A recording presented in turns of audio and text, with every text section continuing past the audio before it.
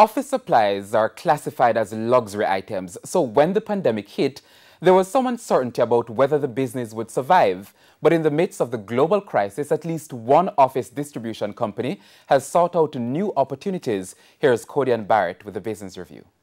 Plans for growth and expansion slowed down for stationery and office supplies when the pandemic hit in March last year.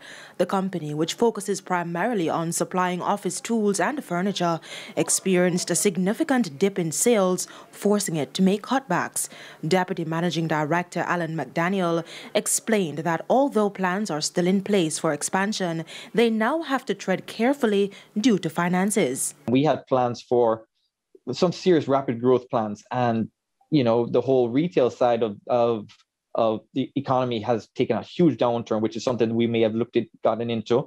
The whole Seek side of our business, which is the back to school and the exercise books, that took a huge hit. So we really want to continue to grow and we want to continue to advance. It's just we have to be very careful in these times. But to stay afloat, they had to pivot to new things. On observing the new trend of working from home, they saw an opportunity to enter the home market.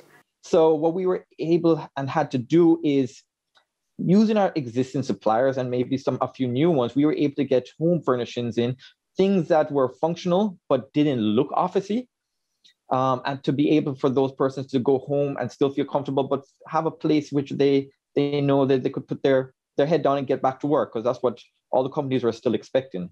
And as more companies move to optimize protection for staff in office, stationery and office supplies pivoted to produce protective gear and equipment. One of the bigger things that we got into was acrylic screens.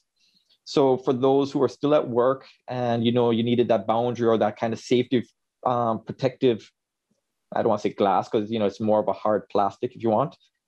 We do those to order and we do those to design and to specifications. So it's not a stock item, but we got into manufacturing that. Although performance was slower in the pandemic, the company is now gradually moving back to pre-COVID levels and plans for expansion are underway. During the pandemic, we finished the building of our new warehouse, which was a 8,000 square foot warehouse on Collins Green. We purchased another property on Collins Green since then and we're in the process of making plans of what we're going to do with it, whether it's be continued warehousing space or other ideas that we're tossing around, but that would probably be started by the end of this year. And the company is still optimistic about the future. We have some new warehousing equipment coming in. There were standard hand trucks and pallet jacks and things like that, but some electronic versions of them, which will be in probably by the end of this year, which is something we're very excited to get to do on that side. Codian Barrett, TVJ News.